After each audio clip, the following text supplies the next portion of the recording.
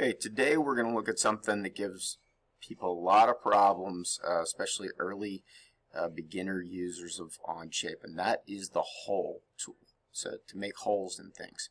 The simpler way to make holes is to use the circle tool and then extrude and remove.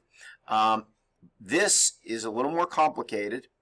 Took away all our options, but this, as you can see, you select the kind of hole, you select the end condition, which means does it go through or not, and then you have some other things that you can adjust in this hole. So it's a more complicated hole that is specifically for drilling into with a screw. So if you wanted to screw something in, this is when you'd want to make this kind of hole. So let's go ahead and do this. Before you can use the hole tool, you actually need to make a circle first. So we need to go sketch, tell it where to sketch on here, click on back just so we're flat, and make a center point circle. We'll make it right here. Good. Okay. And I'm just going to accept that circle. Now look, the hole tool is available. When we select the hole tool, it tells us to sketch points to place holes. It's wondering where are we going to make this hole? And if we go over this point here, notice it does not light up. It does not recognize, even though this seems to be a point that we could make a hole, it won't do it. But if we go over the center of our circle, that's what it's looking for. It wants a pre-created circle in order to begin its specifications. So once I click on this, it lights up and it's going to let us do stuff. We're going to stick with this countersink. The countersink is this slope right here that is the beginning of a hole. You can think about if you were screwing a screw into something.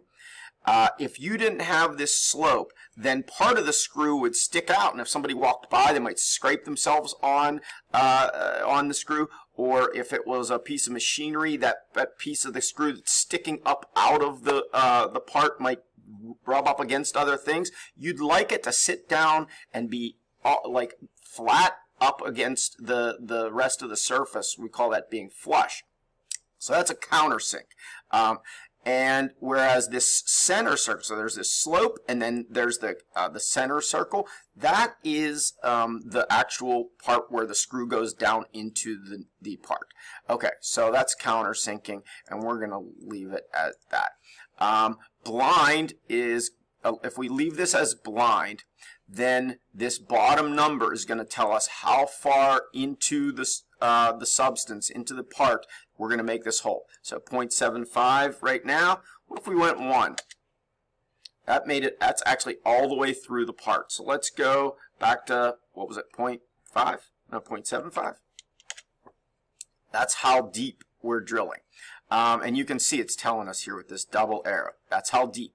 The next line up is the slope of the countersink. So from here to here is a slope, and it's telling us how many degrees. We'll change that to 80.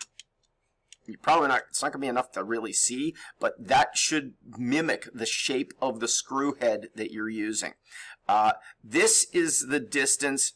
You can see where the double arrows from the top of the screw head, the widest part of the screw at the top.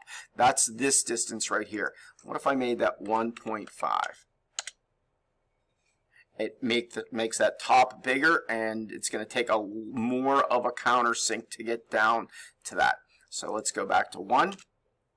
And then this part is the actual, this 0.5 is the actual diameter of the screw itself. Let's make that a little bit bigger.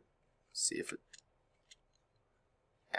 All right. So now I guess I can check mark that, and that's what we have. We have a screw.